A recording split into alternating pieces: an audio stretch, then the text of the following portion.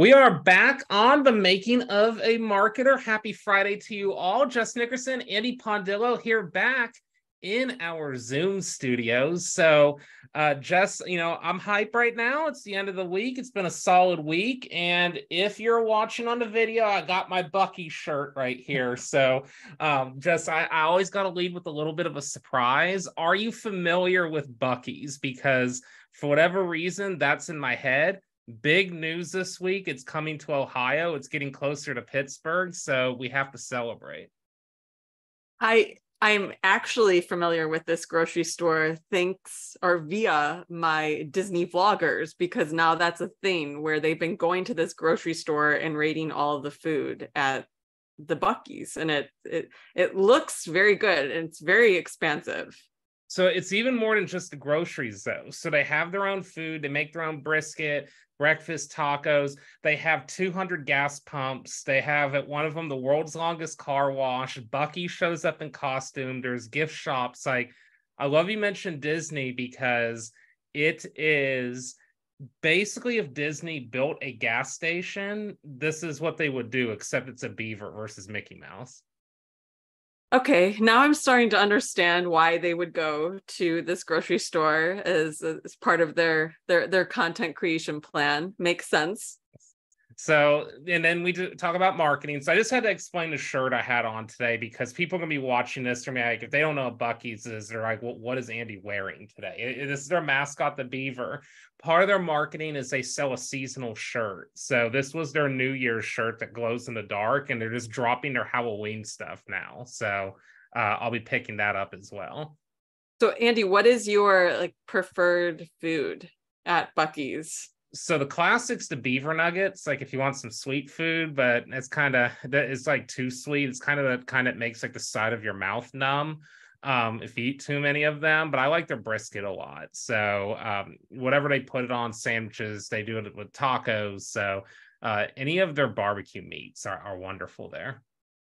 And for anyone that has not heard of Buc-ee's, I think you do need to explain what these beaver nuggets are. Yes. So they're kind of like, they're these nuggets full of sugar, and they're like this, like somewhat big.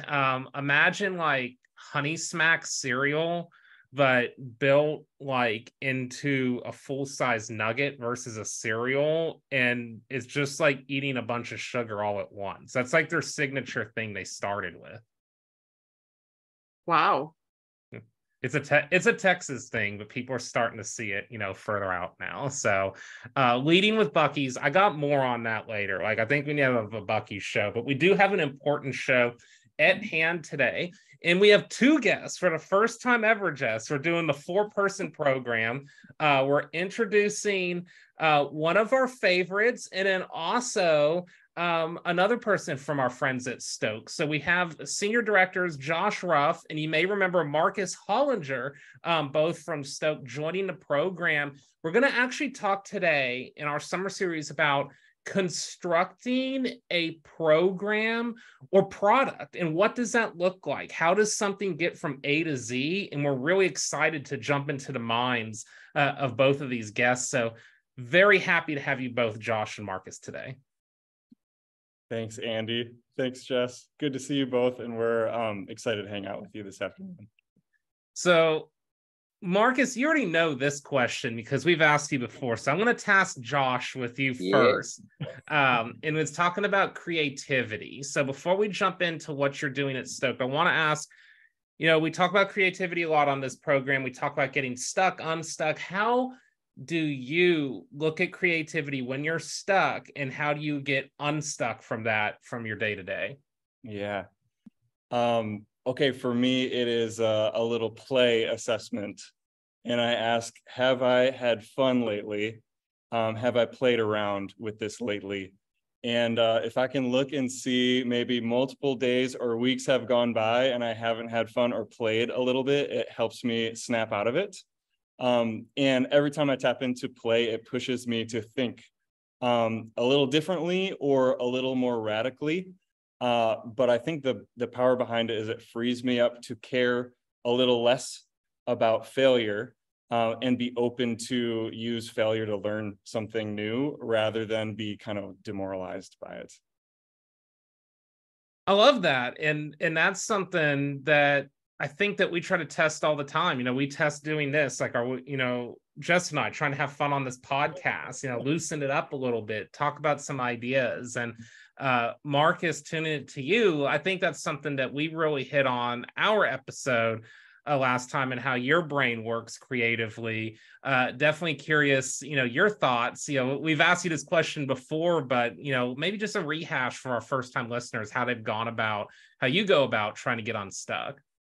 Yeah, it's I don't know if it'd be a rehash, but probably an update. What I've been toying with lately is finding metaphors.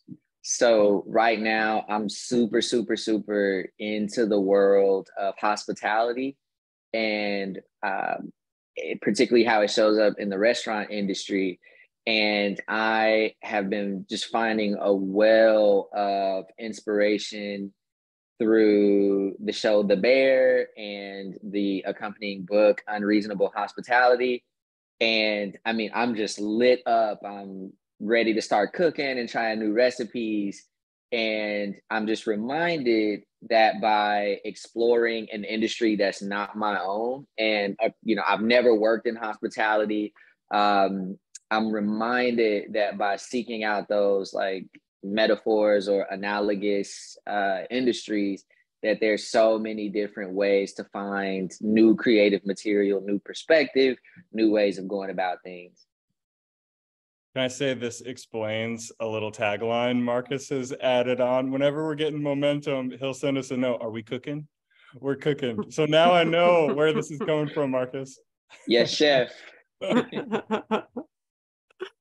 I love it. So let's talk about Stoked, and we're excited to bring idea science to the table. And before the show, Marcus, Josh, we were talking a little bit about, this is the first time you've really talked about it outside of the doors. So I guess we'll start with you, Marcus. Let's talk about idea science. What is it? Why did you create it? And also just talk about, let's combine it a little bit with what both of you are doing at Stoked, and what you're trying to achieve with this new launch. Yeah. So Idea Science is essentially a 3-hour program that is designed to help creators and innovators tap into their creativity, to make accessible the science behind creativity and make it experiential.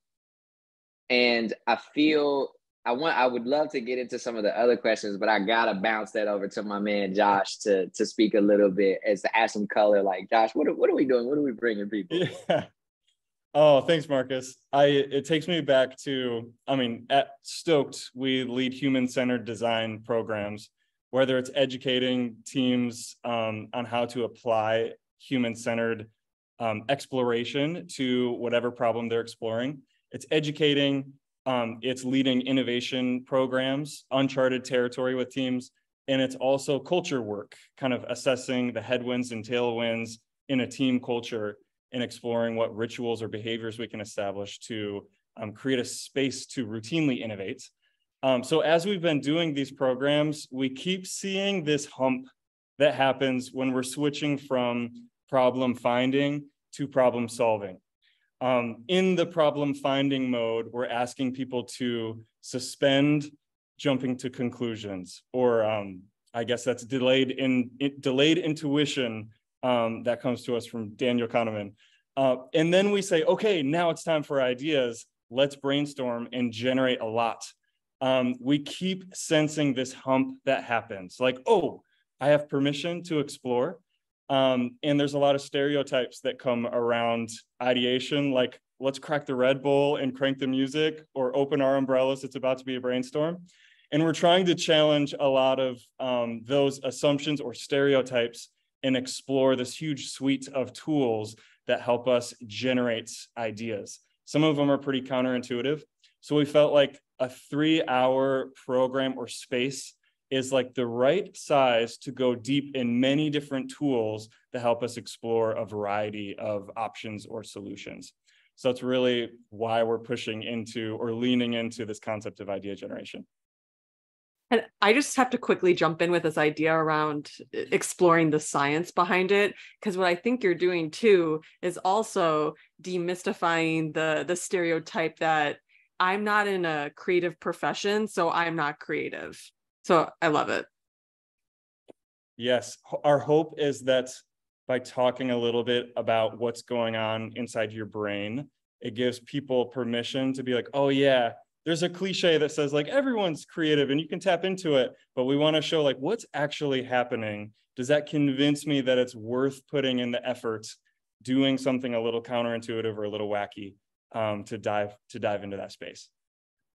So let's talk about just the discovery of figuring out where you're creative. You know, I used to say in my 20s when I was a radio host that I would come up with my bits that I would do on the show at like 1 a.m. in the morning the night before.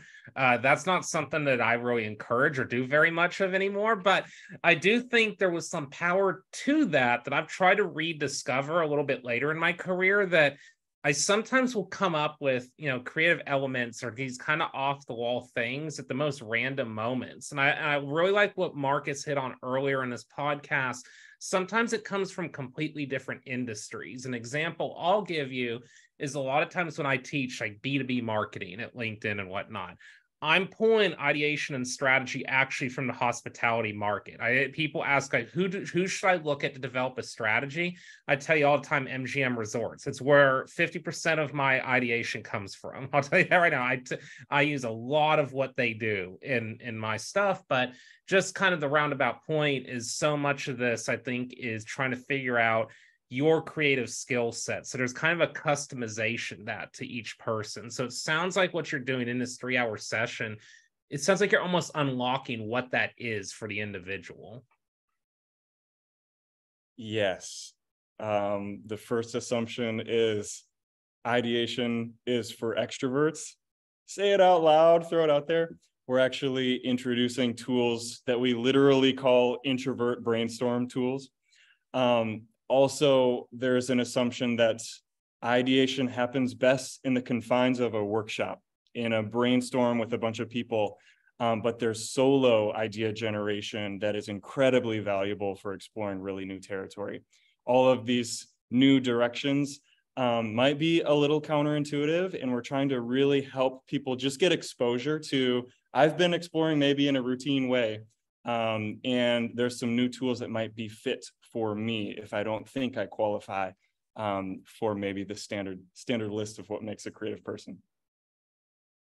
So let's talk about developing a program. So there's a lot that goes into this, and I definitely want to hit on kind of, Josh, both your creative side and maybe your marketing side to this. Like, what is it that goes into, like, what is point A? Because there's somebody out here that's likely, you know, working at a company, thinks they have an idea, they want to try to get the idea to the finish line, but there's a lot of steps in between to get there. Yeah, I think this is so good. You guys are asking the right questions. Like, I'm juiced. I think the point A really, I think, starts with trying to identify a problem or a problem within a problem. So I think it's always helpful to figure out, like, are people around me suffering? Are people around me like stuck on something? And can I go get near to that? And then figure out, like, okay, what are some ways I can kind of throw some potential solutions at this in like a small scale type of way. And I like the concept of a problem within a problem, because that's actually kind of how idea science came about. So we are by trade knee deep in the problem of helping people become more human and more innovative at work. And what we found is there's sort of a micro problem around people being able to sort of, once they've kind of accepted the premise that anyone can be creative, there's sort of a micro problem of getting people to kind of easily on board into the doing or to embracing some of the wacky behaviors that Josh sort of talked about. So right there was just a glaring opportunity to experiment with, okay, what are some ways that we can reduce some of that friction And Josh was kind of first to try something out, to kind of try a guided meditation to as a potential solution, and it was a hit. Like it was my first time, or one of the first. Josh and I were collaborating on a project. I didn't quite know what was going on, but then he pulls the curtain back, and we're all in this experience, and it's incredibly transformational. And from there was sort of this like, hey, within the problem that we were already working on, something happened, and there may be opportunity to even go further in sort of expanding the impact of that solution to that problem. So that's I think point A, problem. That's probably the simplest way to say it.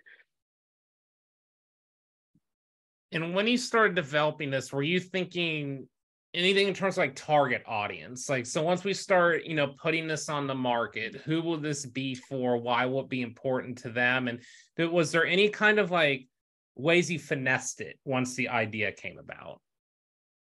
Yeah. For us, our target market is teams that have been trying to solve the same problem and have not gotten anywhere with it. It is, hey, part of our core business is doing this thing brilliantly well, and we're making incremental progress, but we still haven't broken through. And that tells us it's someone who's quite familiar with the challenge that they're setting out to solve, but they need to bring a new approach, a new energy, or new skills or tools to how they attack that particular challenge. And it kind of, what you were tapping into, Marcus, this idea of like, wait a minute, what does meditation have to do with brainstorming or ideation? Kind of shows us what we learned. Like, we were introduced to our target audience by running programs with teams and seeing folks that were experiencing this blocker. And we felt like this is our crew that we need to be solving for. There's actually, we believe, a better solution out there than what we have been doing. Let's get really specific on naming what that is.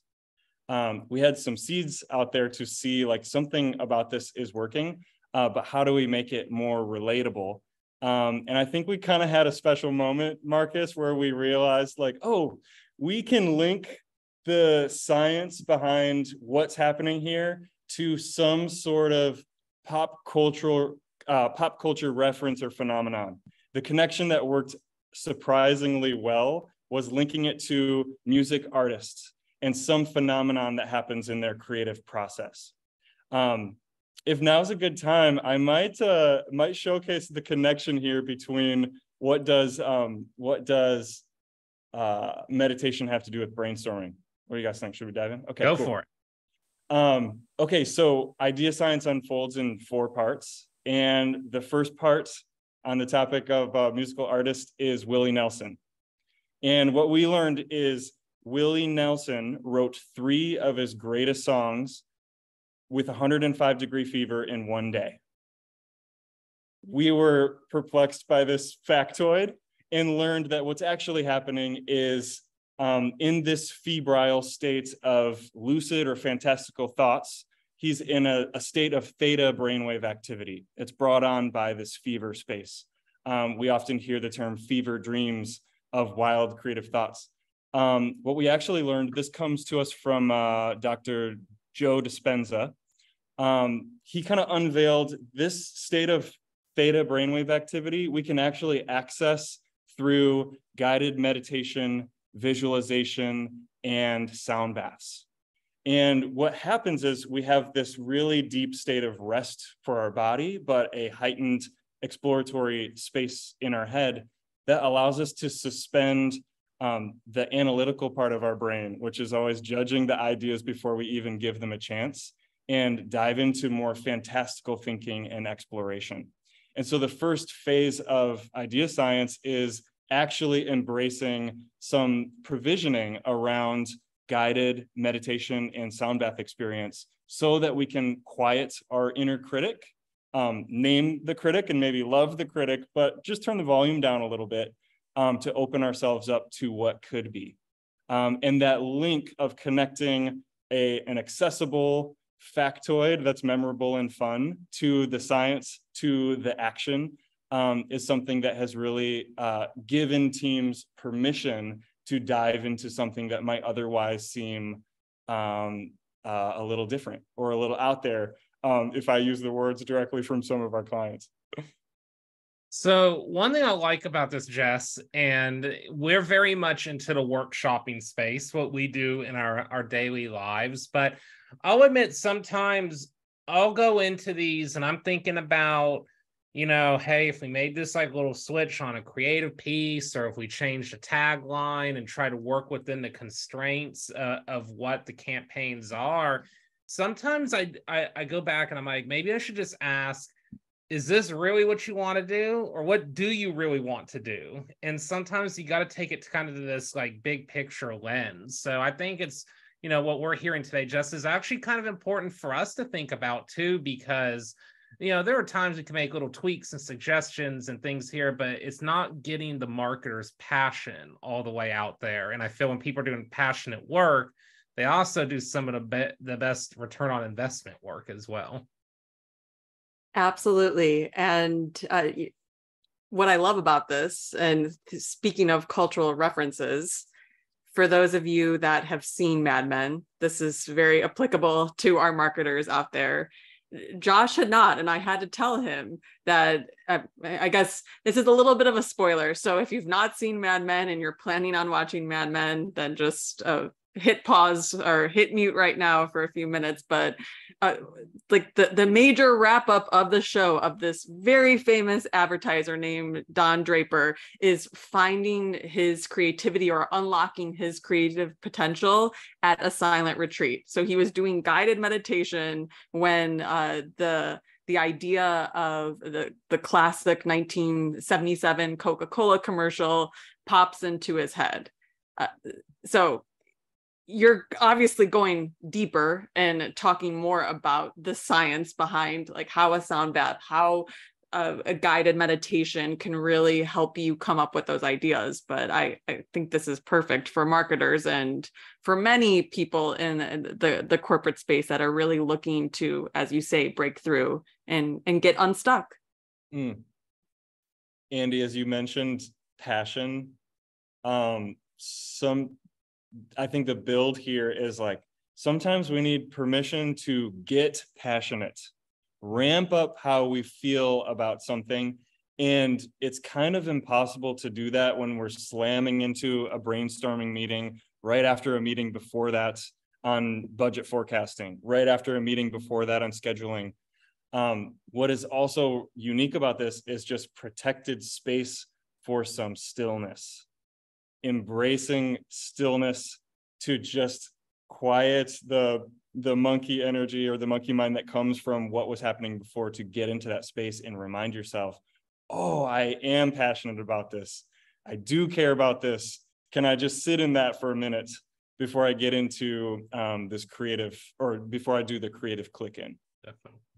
Mm-hmm. And it's something that, just to tack on there a little bit, I think for leaders who may have trouble kind of connecting with their creative side, or who may struggle to answer that question, am I creative or not? I think that's the kind of the intentionality in connecting some of these pop culture references. It's almost, there's a work of demystification or decoding when we think about folks like, a Willie Nelson or a Kendrick Lamar, or someone like Rick Rubin, who sort of enshrined himself as like the creative executive.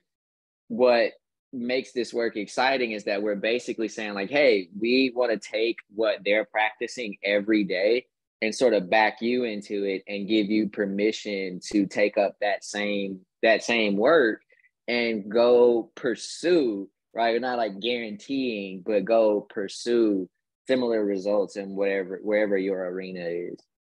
And this like brings something up too I feel like I've just listening to both of you, I feel like I got to write an article, because something that I used to do, and it was just kind of like a fun thing for me, is I used to analyze marketing through musicians and through pop culture. So I've written an article about how I would have marketed Firefest and made it work.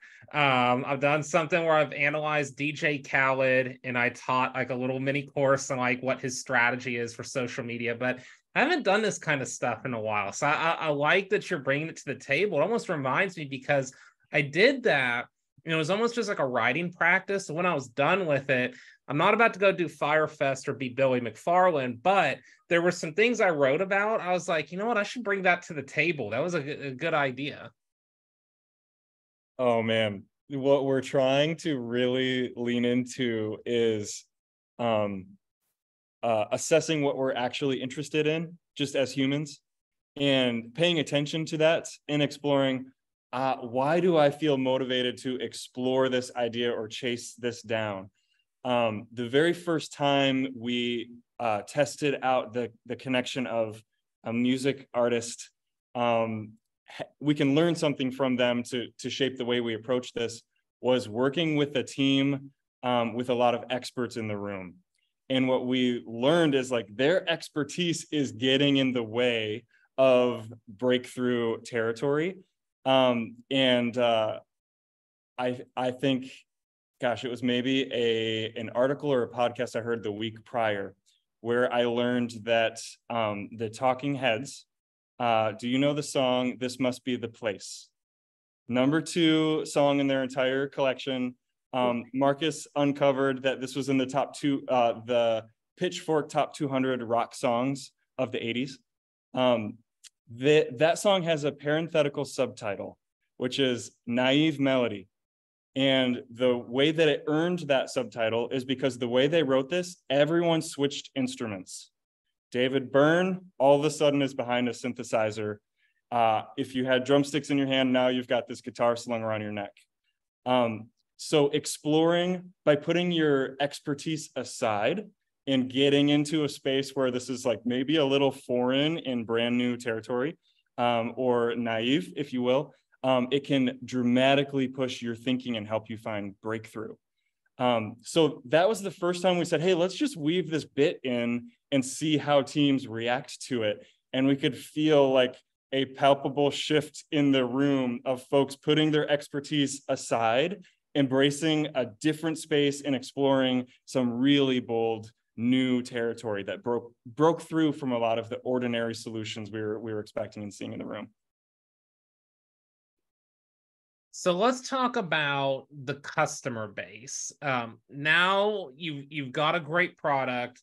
You've tested it a little bit. You've gone through all this internal discussion on what this is going to look like.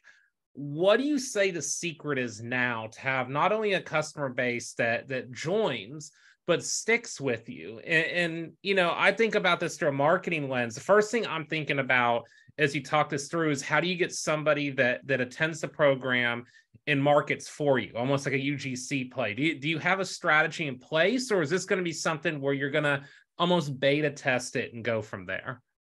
Great question and suggestion, right? Like, it's like, oh, we got to, take care of the UGC space. And we talked about this when I was with you all last time. And I think what we want, where we're starting at least, is in building community. So one of the things that we are putting together, we're before we actually go to market, we're putting together a council that is going to be our immediate community, and that will give us the opportunity to test some more. But then also, each of these people, they've got diverse backgrounds, they've got diverse occupations, and we're considering them to be sort of our seeing eye dogs, almost, to if it resonates with them. The anticipation is that they'll kind of help us, like, oh yeah, well, I'm creative director in this department, but who could really use this is the creative director in that department. Or, hey, I'm freelance and I've been working in public transportation, and off to the side I consult in the music industry. Let's see if we can kind of pass this thing around there. So much like a lot of great products. We really want to kind of tap into that, to building a community, to find out what's relevant, and then seeing how we can go beyond that community.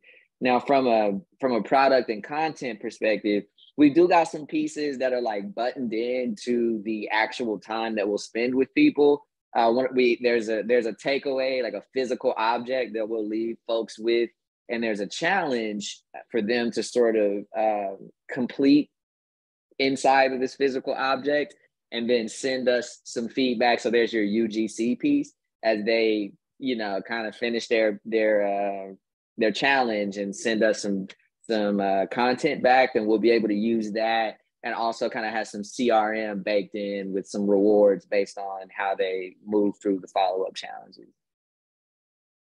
That just gave me a great idea for marketers. It's brilliant too, to think about, how you're taking everyone through the journey, and what can you do on that thank you page, or like, what can you do with the follow-up survey?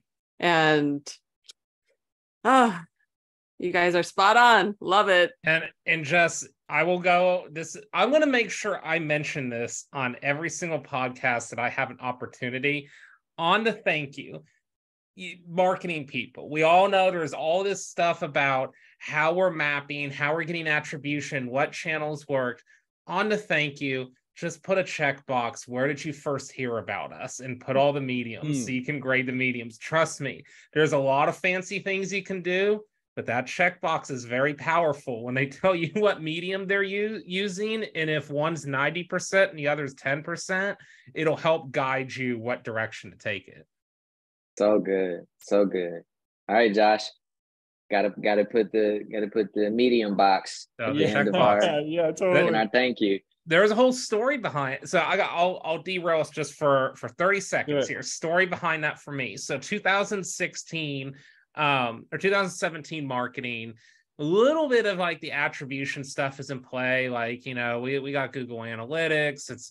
We're on Facebook. Facebook spending and just like the whole game back then was probably like 1/10 of what it is now, if even that. So I was doing marketing for a furniture store.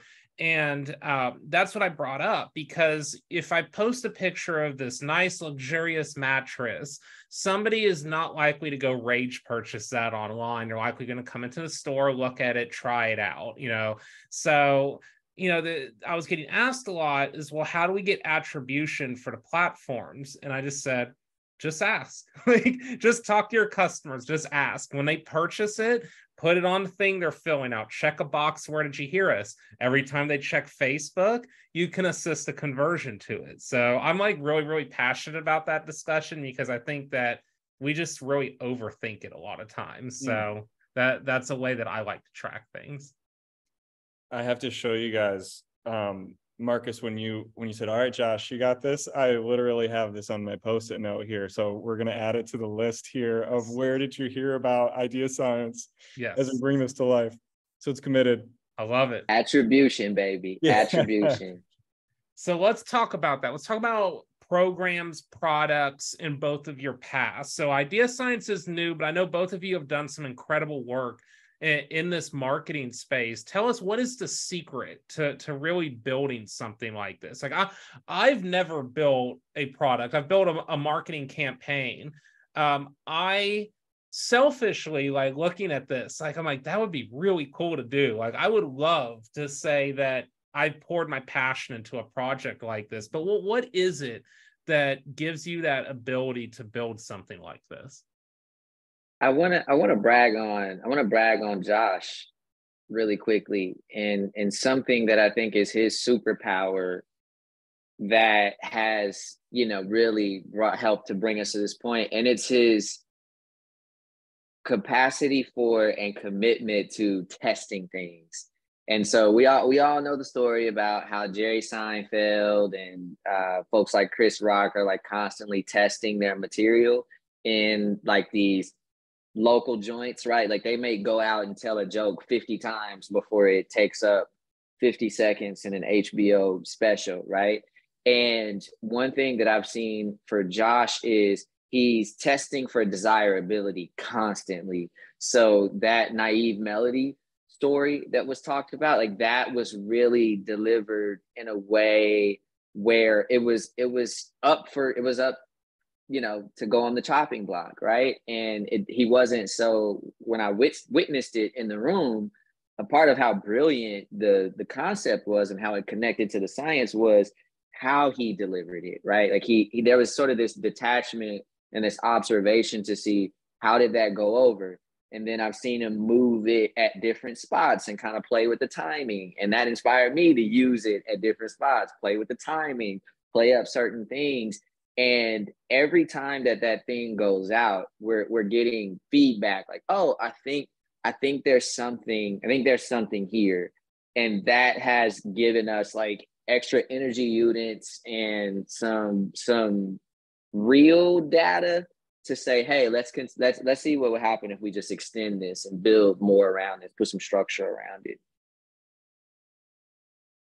I really like this because so much of this conversation today, we're going to have to talk about this afterwards too, but it's kind of reminded me of some of my thought process when I was very young in my career. Something that I've said in the last few years, I feel like if you took first like 4 years of my career, it's Andy in radio, making no money and just throwing things at the wall, but it actually was when I was at my creative peak. Like I was unstructured at times, like it wasn't built to where it is now. But now it almost feels like you get to this spot in your career, there's a little more to lose, you know, like for trying big ideas. So you don't do it as much. So I'm trying to get a little bit back to it. But I really like the idea of testing because that was something I did a Saturday, Sunday radio show. Saturday, it was in College Station. It usually was pregame before Aggie games. We had listenership on Saturdays that could rival our morning show. So it was actually a pretty poppin' show at times.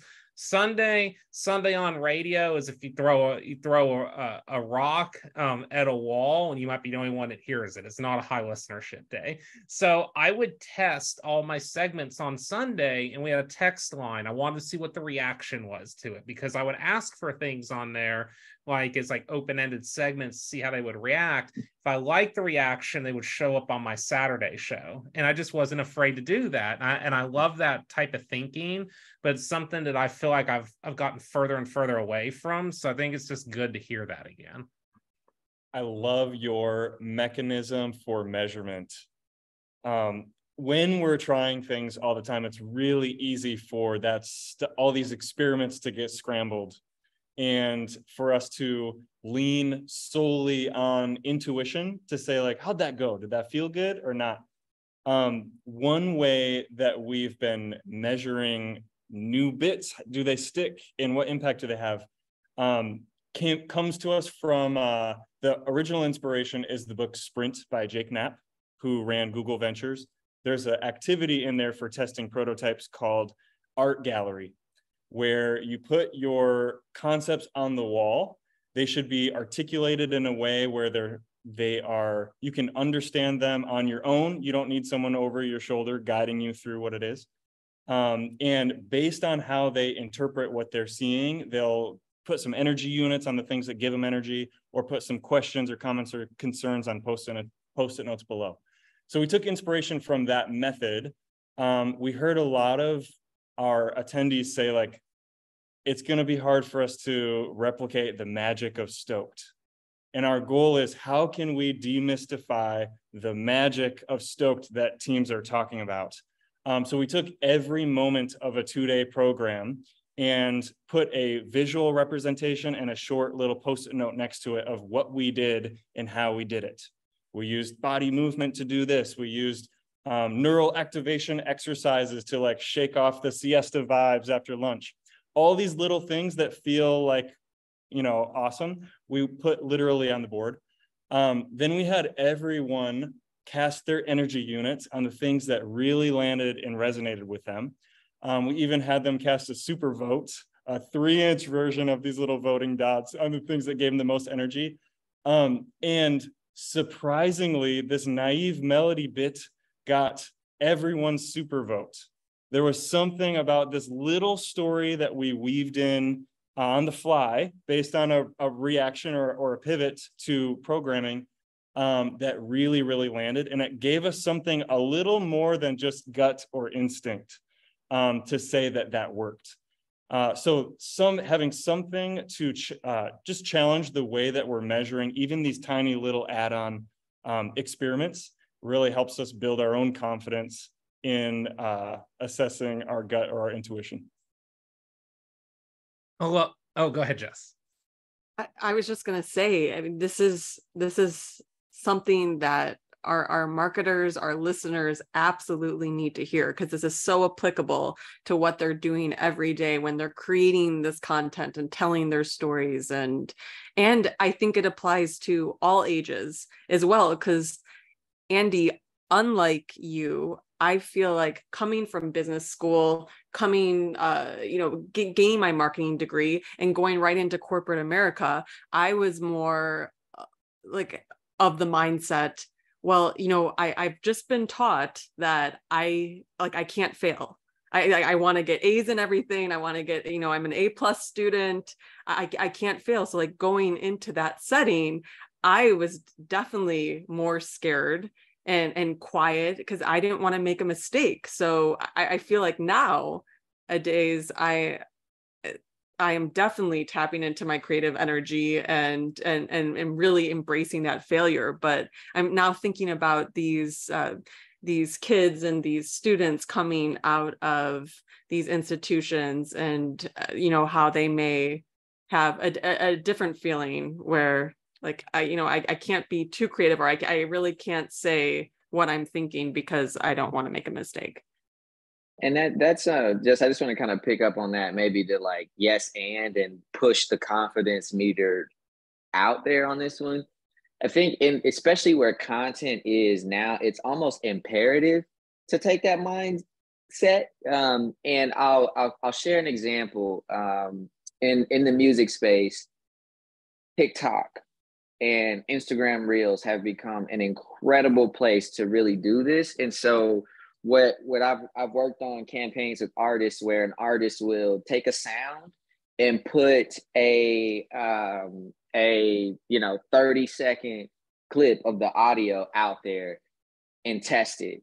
And there's a metric within Instagram that you can see, how did this content travel on the internet? Was it mostly engaged with my core audience, which I think is represented by like blue, or like, is it mostly engaged by my followers? And then there's a white sort of way that the circle fills out that will tell you how much of that is people who don't follow you. And so based on the ratio to people following me versus people who are not following me, that initial piece of content kind of gets back, then the artist can say, okay, well, it's not shareable if it's mostly people who are following me. So maybe I should move on from this song and kind of pull another one from the Rolodex up and see how that works. And if it does travel, if that first clip travels well, then it's like, okay, well, let me share a little bit more of that. Let me see. Well, now I can start to play with, okay, should I release this song? Should I film a video for it? And it's like, you can totally save your budget. You can totally maximize your content doing that. And it was so fun kind of seeing that play out. And I think by looking at that, it can almost become fun. It's like gamification to see, as long as there's a disconnection from the actual thing and sort of like a scientist's mindset of like, hey, I'm here to learn. I think it could become fun. And that's something too, the world I see this from a lot, with it's a lot of Gen Z now that's coming into the social media field. They do come through much more business-like courses, to what you're talking about, Jess, where they're not. It really depends, I guess, on what style of social media you do, but it's not as much the style of like 2012, where we just threw everything at the wall. It's now more the style is, hey, this is corporate America. This is a paid game. Every cent counts. Like, you gotta make it happen. And something that I've tried to teach a lot, both when I managed people professionally and also consulted, is that these platforms are perfect for testing. Like they'll let you know exactly what you're talking about, Marcus, real quick, what message works and doesn't work. So don't get married to any certain creative scheme, message, whatever it may be. Use those platforms to learn what it could be. And then if you take that time just to breathe, just to stop, just to learn, it could set all the dominoes for you to your advantage down the line.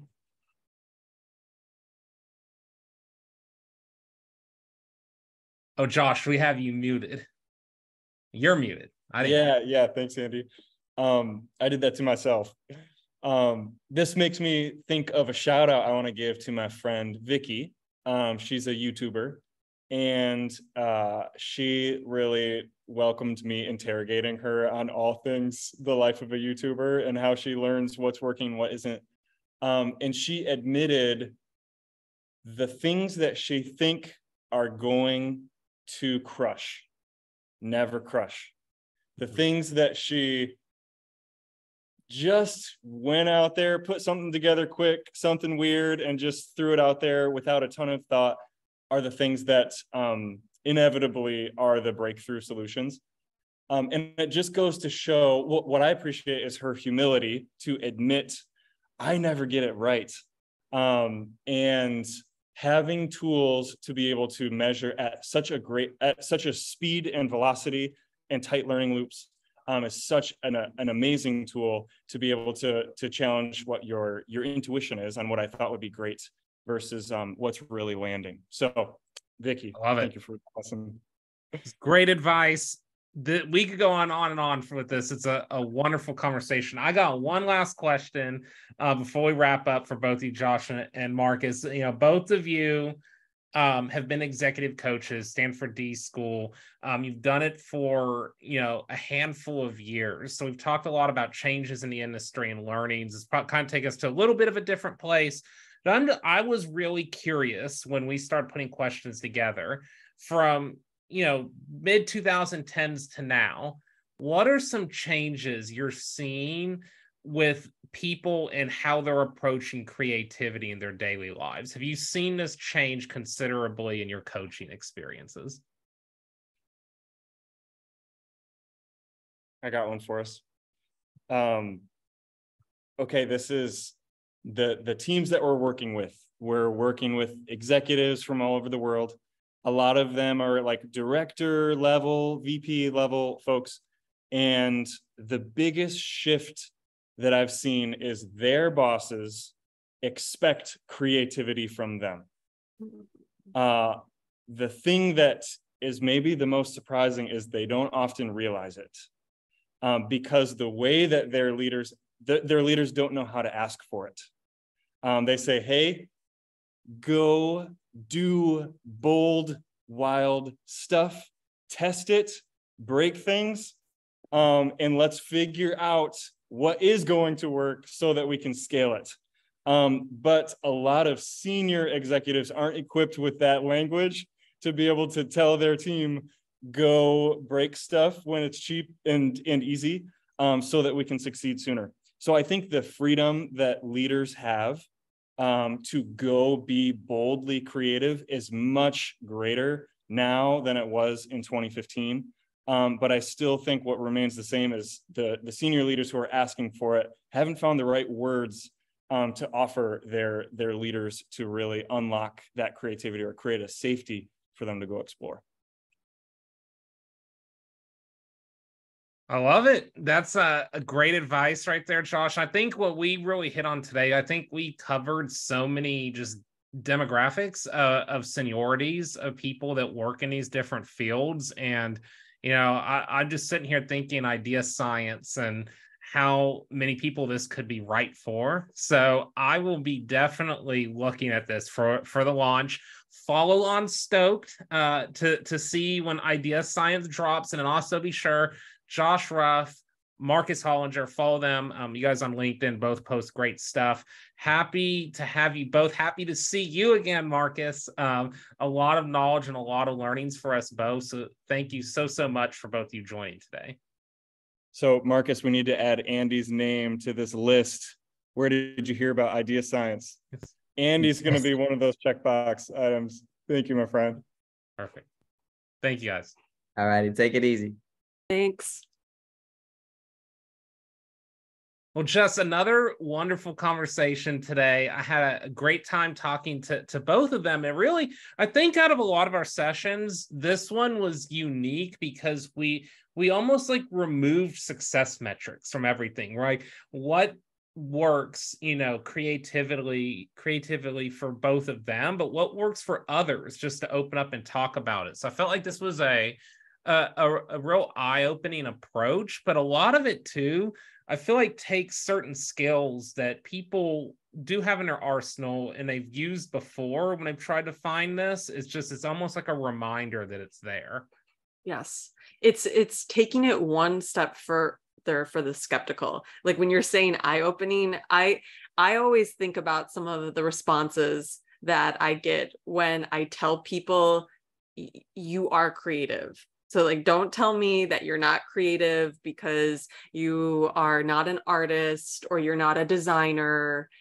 You actually are. We all have this innate ability. And then, I get some smiles, some smirks, some eye rolls. So this idea science from Stoked is really, really like pushing the limits and like, again, demystifying these stereotypes and taking it further and saying like, actually, this is the science behind it. And this is how you are.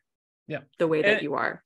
And I think it's just good to discuss it because you're talking about, I'd love to talk more just about your business world, coming into the corporate world, that it's interesting because you work at some of the highest levels of marketing. You're doing some high stakes stuff. It's very important, impacts return on investment quite a bit.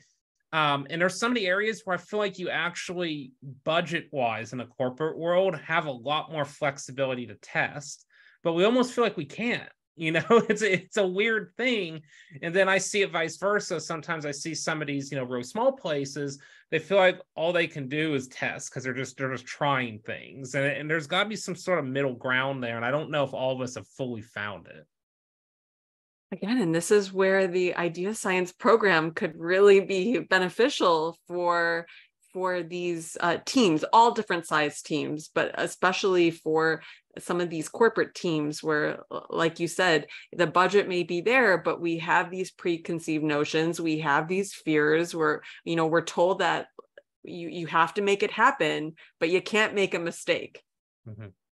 And you have to be able to make mistakes. Our world just is changing too quickly for anybody not to make a mistake. Like we're talking like AI coming down the pipe. There's going to be a lot of mistakes, Jess. like we talk Chat GPT, we talk AI, we talk about all these fancy programs. We talk about using these to make new creatives. There's going to be, marketers have to brace this. There's going to be a lot of mistakes when we start doing this. But if you try something new, you have to be open to it. Absolutely. That's why it's so inspiring to hear Josh's perspective around, the C-suite, the executive levels, and looking at how their mindset is changing around creativity and the fact that they're going to their senior leaders and now saying, yes, make those mistakes, be bold. We need to get to that new territory. We need to have an innovative mindset in order to adapt and continue to grow our business. Yeah, and it gets you out of the, just monotony of, hey, this is our product and go. I mean, I think one of the best examples right now, and I'd love to maybe down the line, if we could get a guest from there, it might be a tall ask, we can start pinging, but I would love to look at McDonald's marketing right now. Are you familiar with the Grimace campaign that they've been doing? I have absolutely heard of it. I've seen vloggers make the Grimace shakes on YouTube. It's purple. I get that. I got that. So the vibe I got from it, I could be wrong. This is just me analyzing from the outside looking in. They did a Grimace takeover on social media. So McDonald's was just posting as Grimace.